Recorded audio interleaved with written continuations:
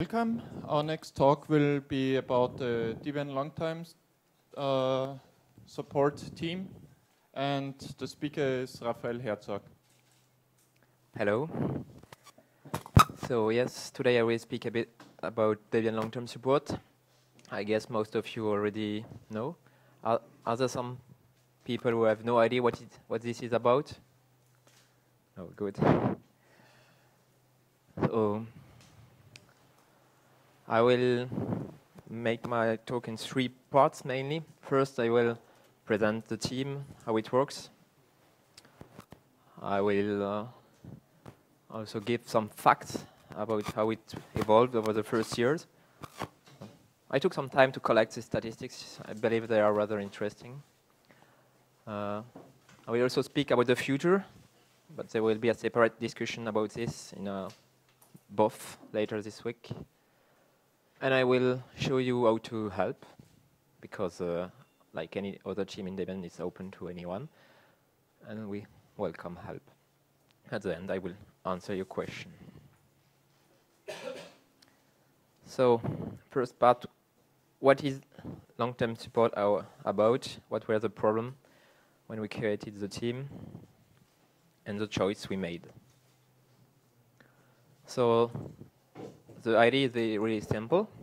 We wanted to extend the support period of all Debian releases. So, you know, currently it's basically 1 year until the next stable release comes out, and we wanted to extend this to 5 years to match at least Ubuntu's offering, which is not our competitor, but for the companies who are making choices, it's one of the important criteria. So we wanted to do as well. Well, basically it's 1 year after the next stable, but since we publish new stable release every 2 years, it's roughly 3 years.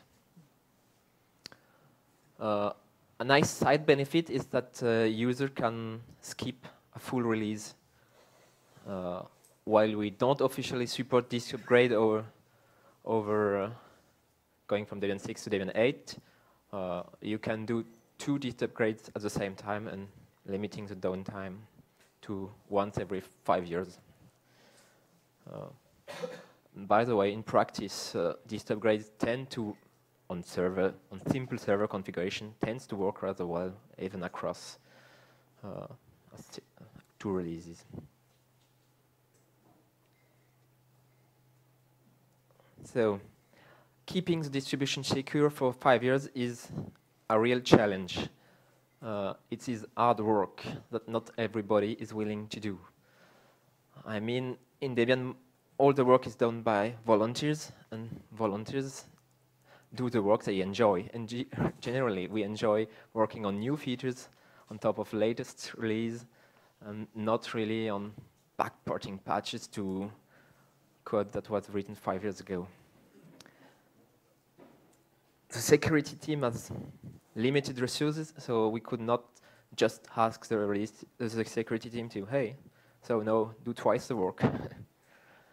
But still, they were really interested in the project and wanted to support the idea, and really helped to get it bootstrapped. And the security team has a slightly larger scope. They support all architectures, which means that you have lots of problem of coordination when security updates do not compile and stuff like that. So what did we do?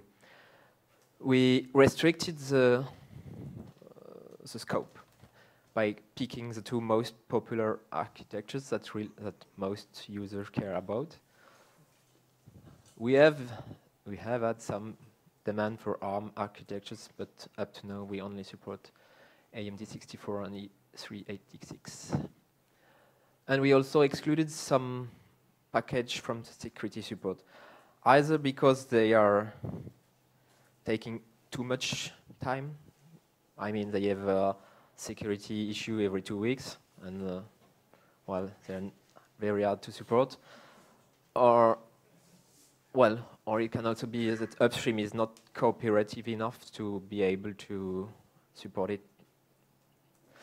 This list was basically made by the current security team based on their experience of doing security support. Still, if you look up this list, there are some important restrictions. There's no XAN, there's no KVM, there's no Rails, there's no browser, there's no IceWheel and Chromium, so it sucks a bit, but it's a way to get it started. But I think we can do better for Wheezy. So basically, there's no virtualization support on the host, only on the guest. So, yes, the security team helped to bootstrap the LTS team, but it's not the same team. Obviously, there are members of the security team who work also in the LTS team, and they, well, we work in close cooperation. We have regular contacts, and they watch our mailing lists, etc.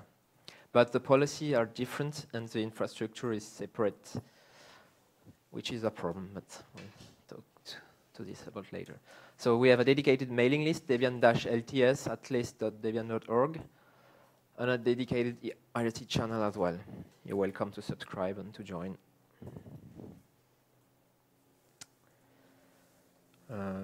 So if it's a new team, it means also new people, new members. So where do they come from? The first idea was to get help from people in various companies who are already doing such in-house support. We had contact with Électricité de France, EDF, with doing the, and we still have, but they were one of the first company who was pushing for this, because they said, well, we're basically doing it already, we can share it with other companies. So the idea was really to pool security support of multiple companies. So we sent a press release asking companies to join, and we had a few responses. But I'll come back later to how it evolved. It's not really satisfying. The other thing we did is that we offered companies to fund the project, so bring money, and use this money to pay the work of actual Debian contributors to do the security updates that we need. So basically, we have a wiki pages listing all the way companies can help with money. But well, in practice, most of the wanting to be paid contributors join together under a single offer managed by Friction SAL, which is my own company. So I'll explain you quickly how this works. So basically, most companies who don't want to bother bringing human resources and bring money buy long-term support contracts to Friction. And basically, we have a rate. I mean, when you give 85 euros, you fund 1 hour of LTS work. This is the current list of sponsors, if you want. Top-level gold sponsors, sponsoring more than 1 day of work per month, etc. So, and on the other side, we have Debian contributors that are doing the work, and Friction is paying them. There is a small difference between the rate to cover administrative costs, because, well, I have to handle all the invoices. Some customers are using PayPal, which is taking a cut, etc., etc. So,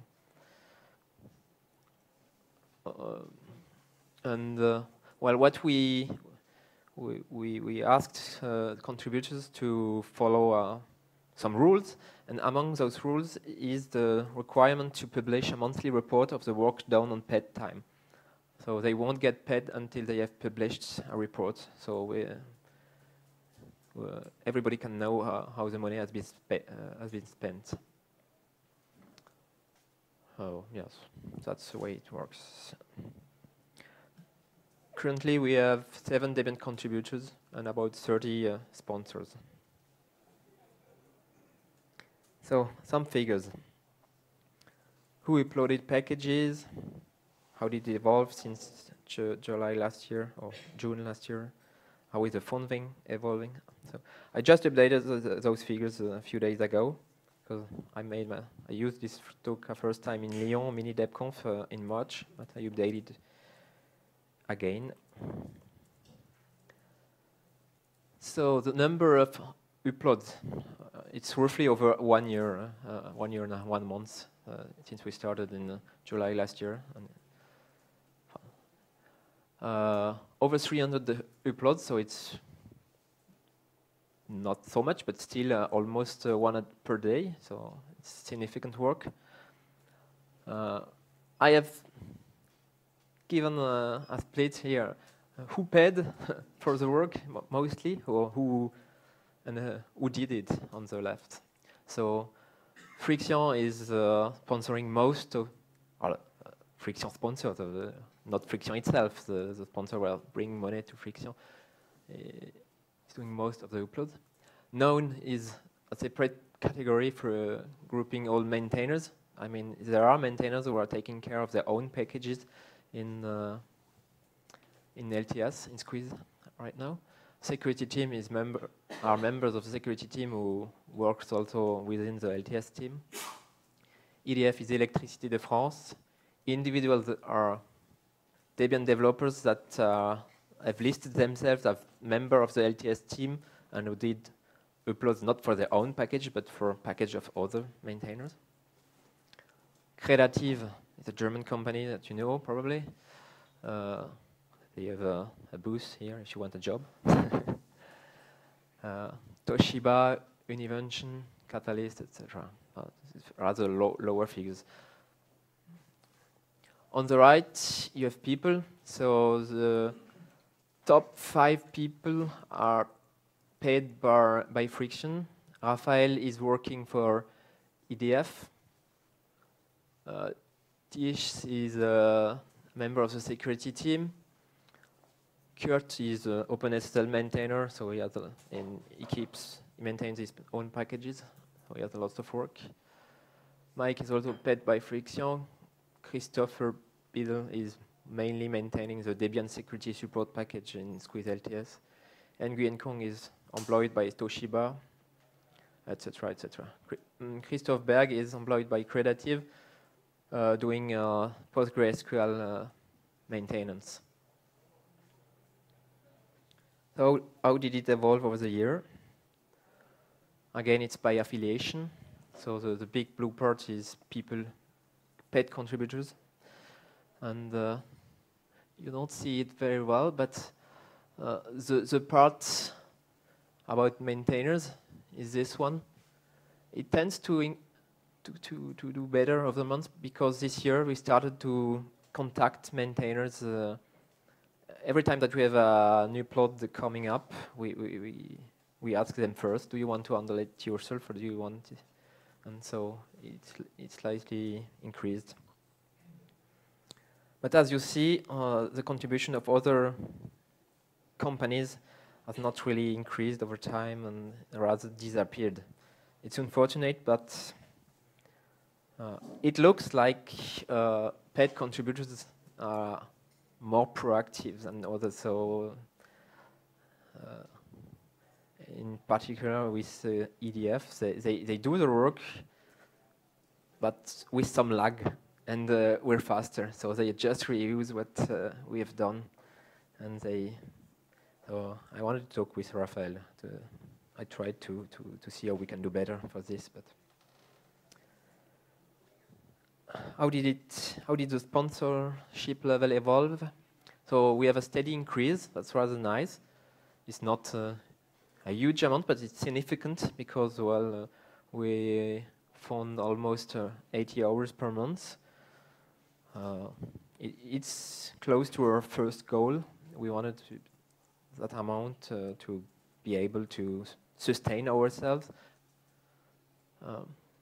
If you look at the way it's the various sponsors. We have a few big ones, and possibly one very big. I can't give the name officially yet, so I won't. But it will be a big jump in terms of the graph.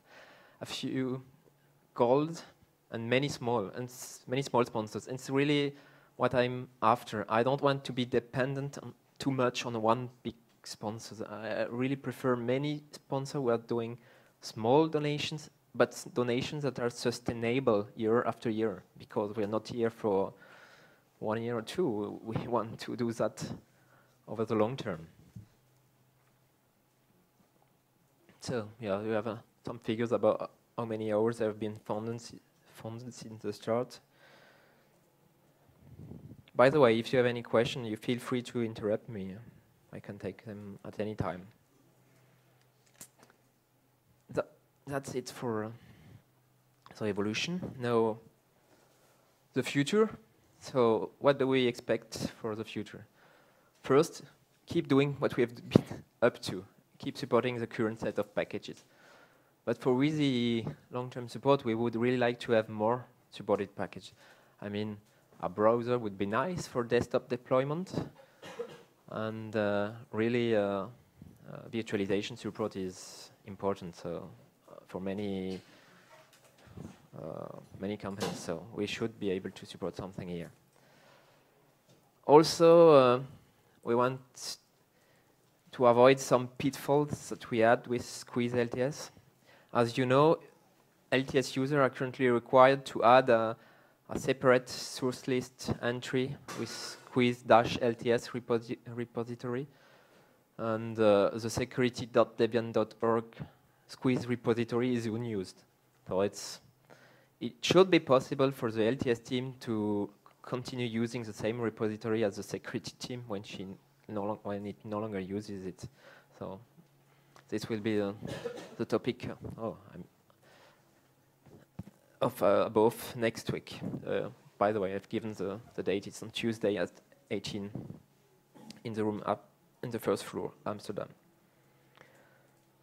So what's the problem with supporting the current set of packages? For example, we have MySQL right now in Squeeze LTS, but it's version 5.1, which is no longer supported by Oracle, and we don't even know if it's affected by security issue, because Oracle doesn't give info on non-supported releases. So this is a problem. We should consider switching to newer versions.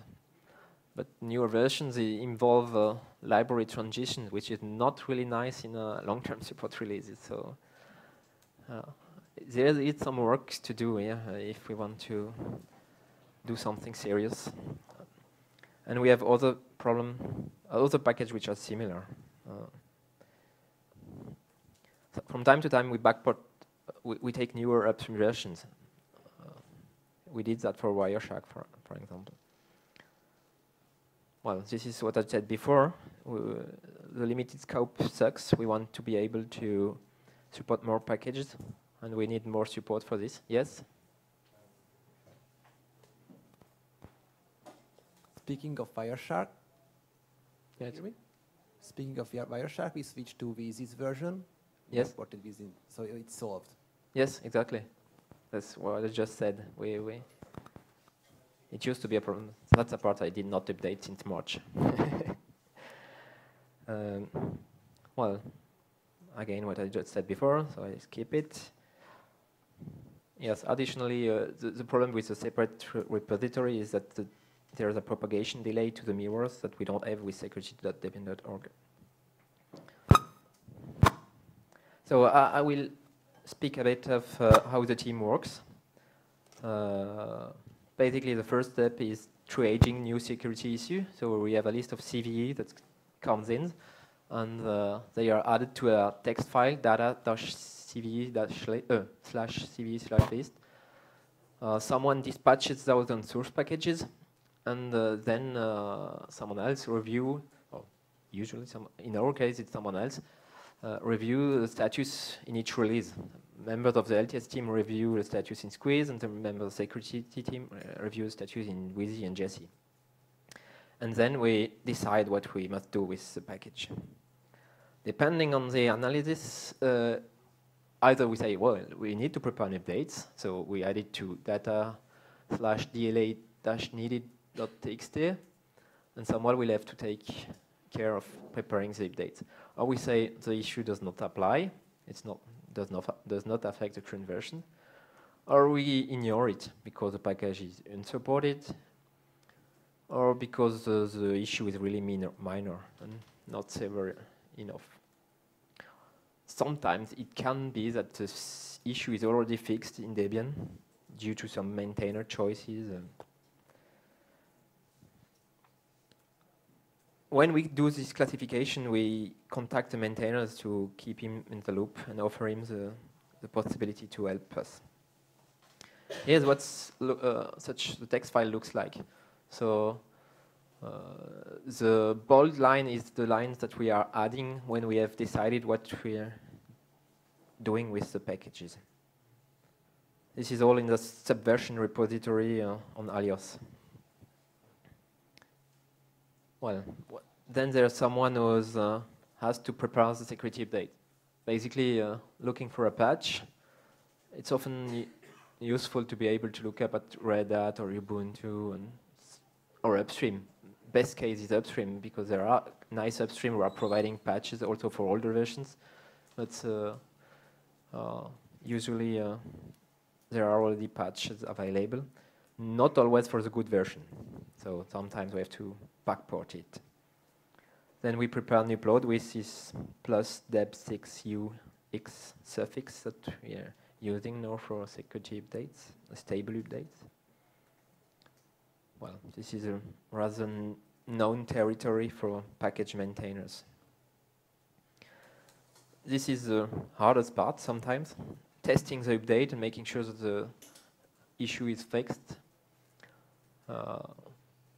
When tools have test suite, it's nice, but sometimes you have to set up it yourself.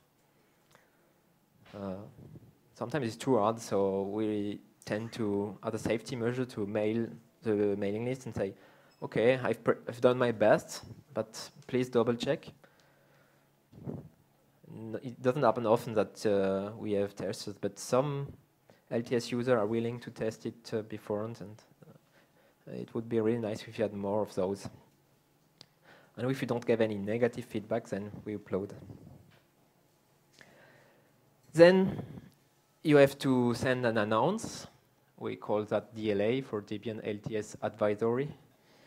And we have a little script, bin-gan DLA, that generates the templates mail, and you have to add a little bit of description and basically send it to Debian LTS announce with a GPG signature of someone in the DD or DM keyring. The process is rather open to all maintainers, so except even the write rights to the secure testing repository, where we have this data CV list file, is writable by all Debian developers on Alios. So really, the entrance barrier is rather low for Debian maintainers and Debian developers. And yes, there's a file which is automatically updated when you generate this template, and which will update the tracker on the web pages, because all this data is nicely browsable on security-tracker.debian.org. And it's all linked from the package tracker. That's it. So if you have your question, I'm here to answer you.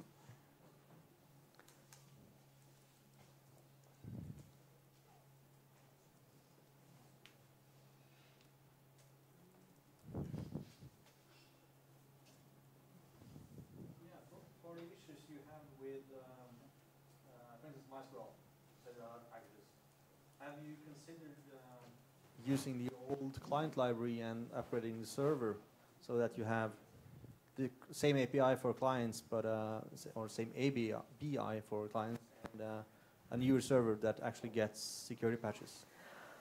In my head, yes, but we did not look further yet. I really wanted to use the BOF that is upcoming to discuss it, because, as I said, the amount of funding we have allows us right now to keep up with security update, but we do not have many spare cycles for dealing with such things. But it's slowly coming up. As I said, there is potentially a new platinum sponsor, so we will have a few hours free to look into this, and I think it's probably the best solution. But I don't know if it works in practice. I have not tried it. And since LTS, the end of life of Squeeze happens in February, it's not too far away, so it's possibly a nice solution, because upgrading to a new option version is harder. I have a question about Friction. Where you have enough contributors that you could do more work, but you don't have the funding, or is it like you would also need more developers, or? A bit of both, actually. I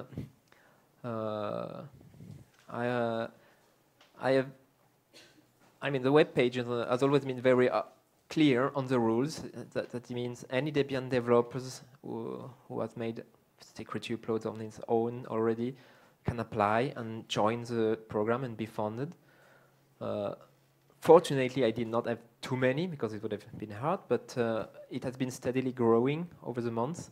So last year there was only Thorsten, Holger, and me, but in the meantime we got Ben Hutchings, which is helping us on the kernel, and a few more. So I'm always trying to make sure that we don't give too much money to a single person, because well, it's Debian. There has been dunk tank in the past. I've been involved. I know it. I don't want anyone to have his life depend on on LTS work, really. And I don't want the opposite way, also LTS to depend on a single person. That can go away. So I try to limit it to, well, maximum 20, 30 hours per month for each person. And right now we're well below that, so it's good. By the way, most Debian developers are currently European, so the fact that everything is Euro-based is fine. But we have one developer who is American, and it's no problem to pay in dollars. So the amount will vary with the rates, but it's not a problem.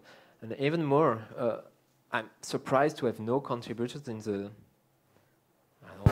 in countries where the rate of labor is way below. I mean, if we have South American contributors or African, or I don't know, I don't want to stigmatize anyone, but if there are people who could live for much more, I mean, who can, if they would be paid 10 hours, they have made their months, they can still join. It's not a problem. It's not a high rate because we want only Europeans. It's because we want to allow everybody.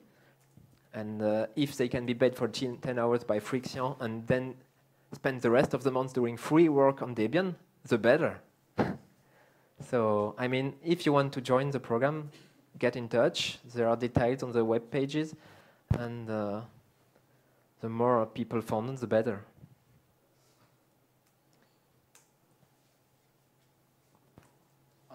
How do you or other developers motivate yourself to do this kind of LTS work? Because obviously it's important for companies to have stable releases, but it also, to me at least, doesn't seem very exciting from a technology standpoint. Do you think it's exciting or not exciting? I'm not sure I understood. Not exciting. Okay, I agree, it's not exciting. But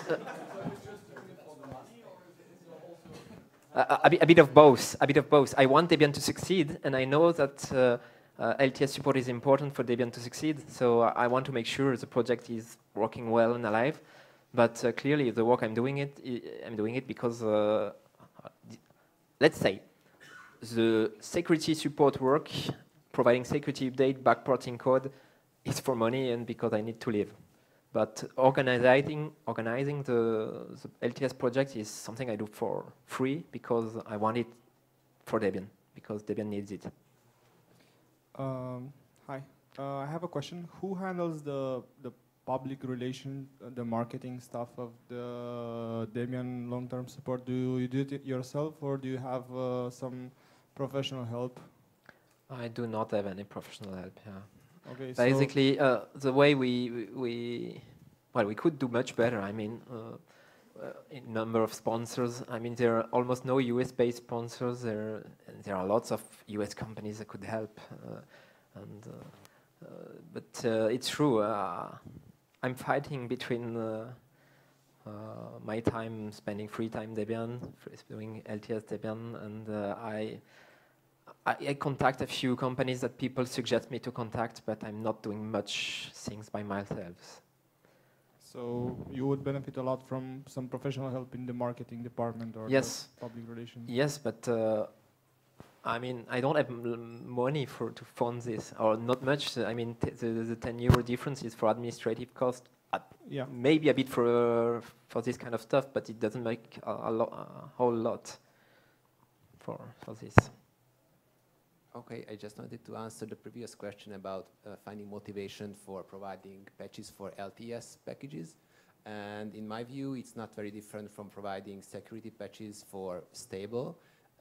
Sometimes it's a bit harder because the software is a bit older, but we overcome this situation for Wireshark, for example, by updating Wireshark because it was quite impossible to backward all the security fixes.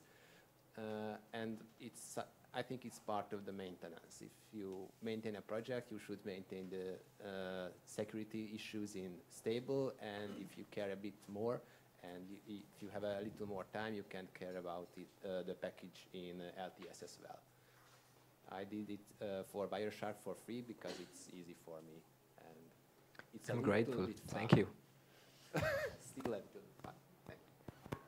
I want to point out that it's a good thing that LTS and security is different because we can have different policy. Like we said, like importing a new upstream version is something we can do when it doesn't break too much. I mean, the command line interface has not changed so badly between both versions, so it was possible. It's not possible for all projects, but we're not so strict on new upstream version. And if you look at what others have been doing, I mean, in Red Hat, they do import new upstream version quite often, in fact. Even on libraries like NSS and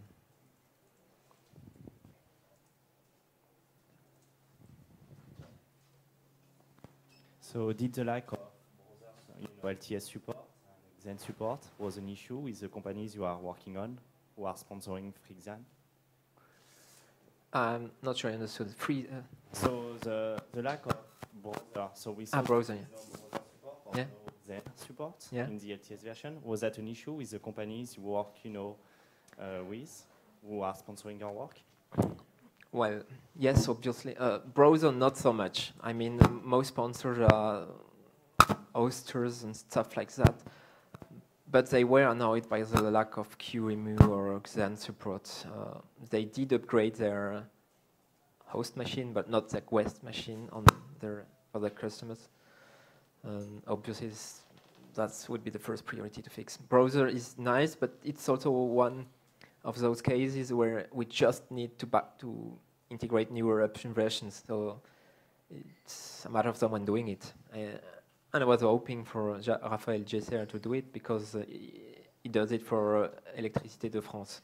And I'll catch him and convince him. I know him quite well. He's working in Lyon near me, not far away. But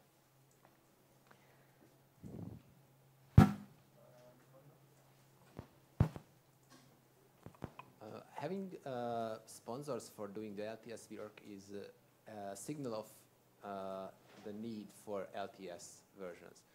But do you have additional statistics on the usage of LTS? Not really. And since LTS is not hosted on security mirrors, but on all mirrors, we don't have access to all the statistics. But I know from mails, thanks mails and stuff like that, that it's really appreciated and used quite a lot, even from end users. I mean, there are users who like the antiquated GNOME stuff.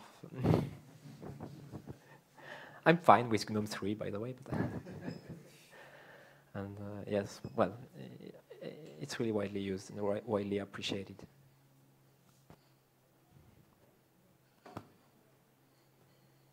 I'm in time. Thanks for your attention. There will be a break until 5. The next talk will only start at 5. So have fun.